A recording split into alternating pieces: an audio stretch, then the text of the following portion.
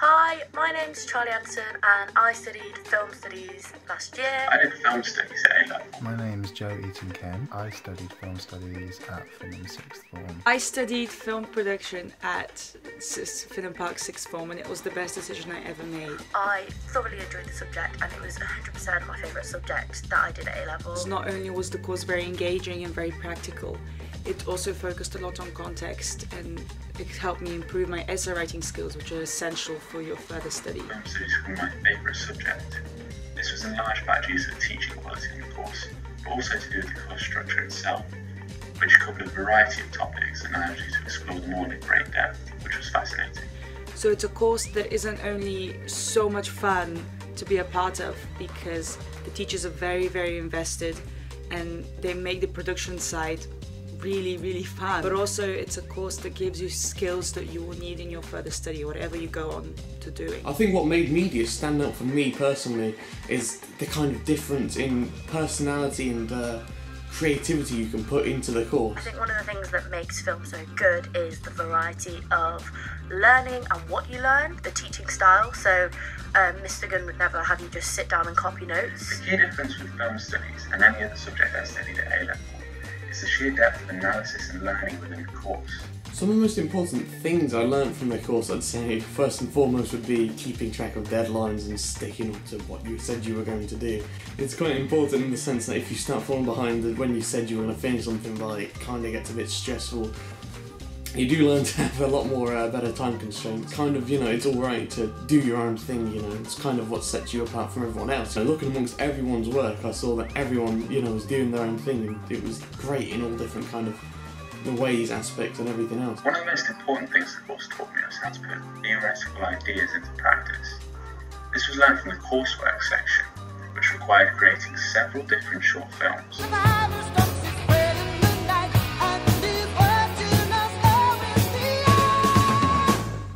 Mr. Gunn was my teacher. He really insisted that we work our hardest to achieve the best results. He helped me to understand the beauty of recorded media, and he created a love and a respect for it as well.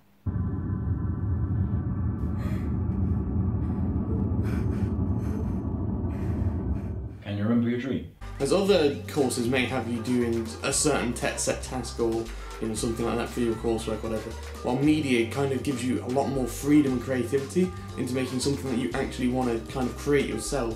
It revolves around your interests, passions. I got to learn all about how the film world works, and as art imitates life, how the world and how people work as well. So I've just gone on to graduate from Rose Bruford College, and I have just filmed for a BBC series, and I'm also writing my own scripts for films, which I hope to put towards directors and producers to see if they can be made into films as well. I'm currently at university studying events management, and I think that film is definitely one of the ways that helped me realise that it's definitely what I wanted to do through organising the film festival. The film festival is honestly, I think, one of the best things about film and media as a department. It gives the filmmakers so many opportunities to meet industry professionals. I think sometimes if you're learning about a subject, you might often feel it's very theory-based, but the good thing about film is it's very practical, and you make the films and then you actually get them judged by celebrity judges.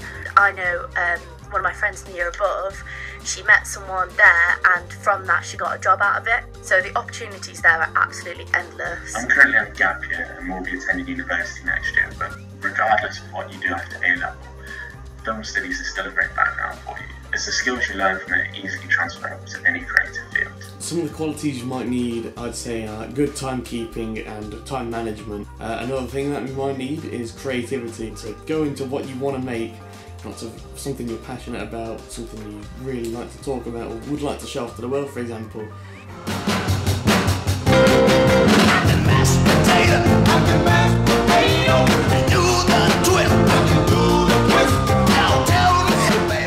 In order to succeed in film studies, the main quality you need is determination.